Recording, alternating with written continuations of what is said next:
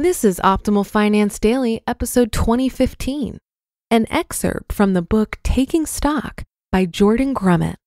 And I'm your host and personal finance enthusiast, Diana Merriam. Today, I'm doing something a little different. I actually have a book excerpt for you. So with that, let's get right to it and start optimizing your life. An excerpt from the book Taking Stock by Jordan Grumet. I remember when my daughter as a young child began to use the D word. When I die, people will walk on me? Even at the age of 4, she knew that the dead are buried in the ground. More questions followed rapidly. She thought that if a grandparent didn't show up to pick up her classmate from school one day, he must have died. The same if someone went on vacation for a week. Her statements were unsophisticated yet shockingly honest.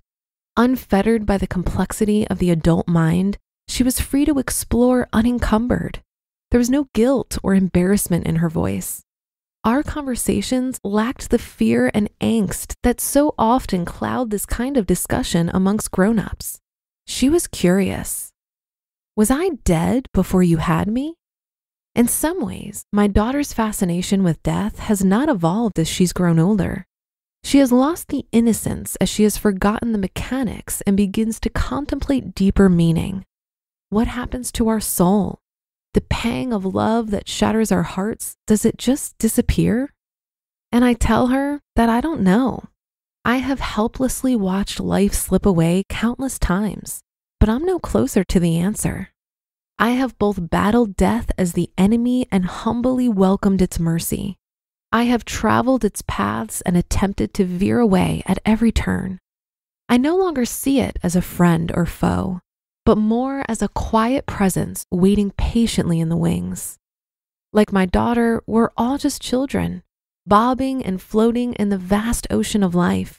Our minds turn, yet we have no control over the direction of the tide. My daughter's voice pulls me back to the little bed in her quiet room so many years ago. Daddy, what does it feel like to die? I drew her in close and held her tightly. My sweet child, I'm still trying to figure out what it feels like to live. We're not very skilled at discussing the D word.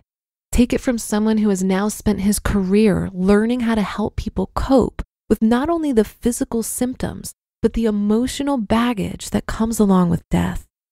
Like money, we avoid these discussions until we absolutely must have them, until we're either diagnosed with a terminal illness or forced into a financial corner. We suffer in silence because these subjects are taboo. We fear discussion will either hasten their arrival or adversely affect the outcome. Fear is the driver that causes us to manage both so poorly. Yet as my discussion with my daughter so concisely points out, if we want to learn how to die better, we have to learn how to live.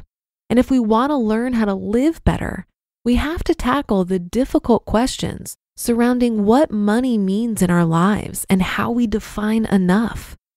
The dying, saddled with a terminal illness and a limited amount of time, are often forced to review their lives and either make quick changes or come to terms with all that has occurred, good and bad.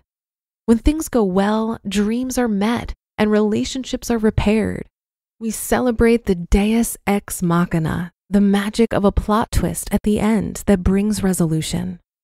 I wrote this book to relieve you of the necessity of the dramatic plot twist.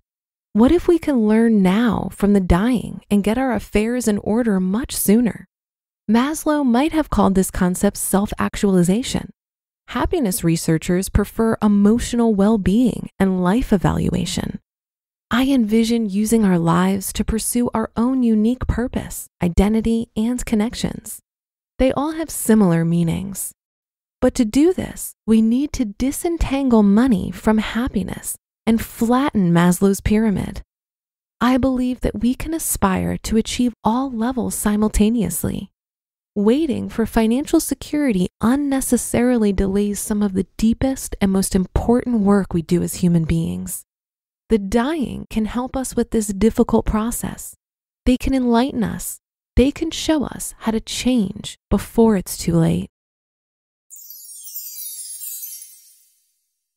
You just listened to the excerpt from the book titled Taking Stock by Jordan Grumet.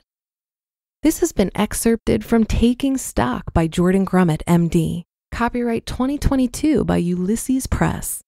It's been reprinted with permission from Ulysses Press in New York, New York. All rights reserved. Wow, what a powerful message today from Jordan's incredible book, which is available now on Amazon. As a hospice doctor with a front row seat to the regrets of his dying patients, Jordan has a unique perspective on how to live a meaningful life. He's also someone who has thought very deeply about the role money plays in his own life and how to leverage it to explore the things that really matter to him. While we talk so much on the show about the practicalities of managing money, which is important for sure, I think it's imperative for us to maintain perspective. Money is only as good as our clarity on how we're going to use it and our comfort level of how much is enough. It's an amazing tool to help us build a life of meaning, but we so often confuse the tool with the end goal. When we broaden our perspective enough that we can start to use our money to explore some of the deep questions of life, we might find ourselves surprised by the answers.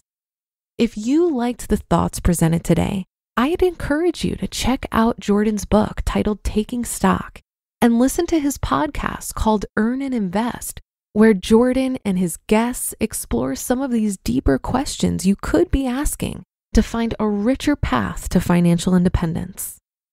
That'll do it for today and another installment of Optimal Finance Daily. Thank you for being here every day and listening, and I'll see you tomorrow where your optimal life awaits.